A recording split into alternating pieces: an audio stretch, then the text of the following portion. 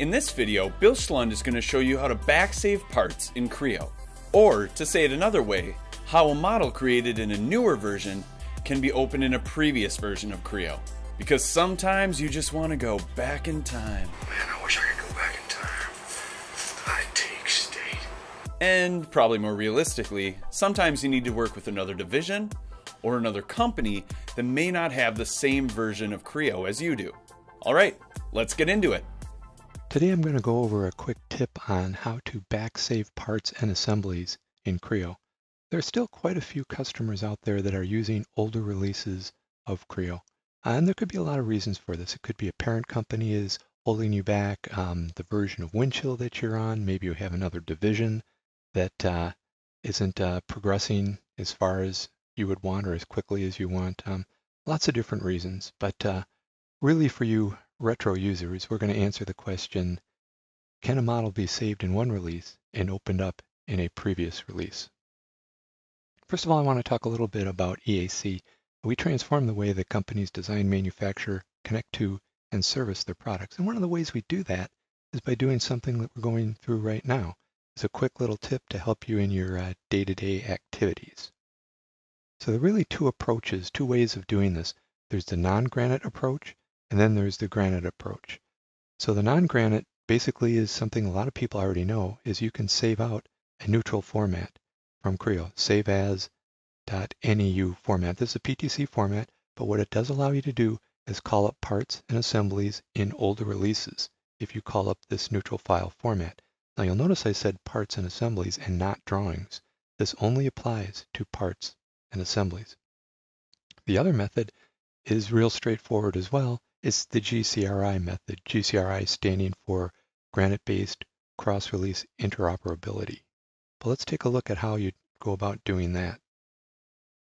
Basically, all you have to do is go to the newer version of Creo, and under Common Files and Machine Type, here I'm dealing with a Windows 64-bit machine, but there's a GCRI folder. In that folder, we'll find a file called readnewermodels.dll.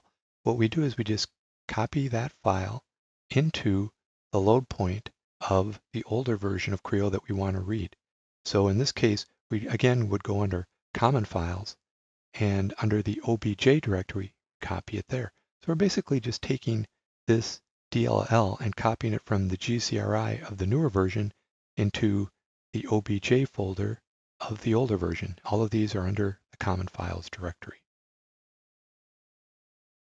So let's take a look and see what this would be like. Here I have Creo 5, and I have an assembly up here. I'm just going to say, let's take this and save it. And then in Creo 2, I'm going to go over and say, let's open up that assembly, Creo 5 assembly. When I say open, it comes back. This is under a newer release. It cannot be opened. So what we can do now is use that granite-based approach. I'm going to go to the load point Creo 2 under Common Files and the load point of Creo 5 under the GCRI. And here's that readnewermodels.dll. So I'm copying it from Creo 5 over here into Creo 2. This is the load point. Again, copy.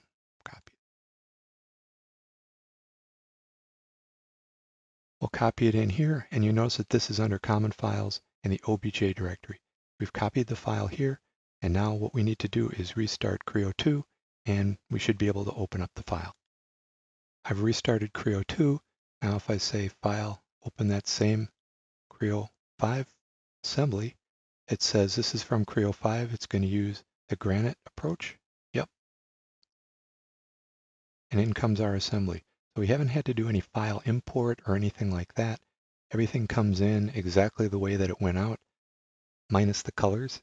One of the other things that you will notice is that if we turn on our features, you notice that each one of these components is basically an import feature. So the individual features themselves, the history and all of that are not here. Neither are simplified reps or cross sections.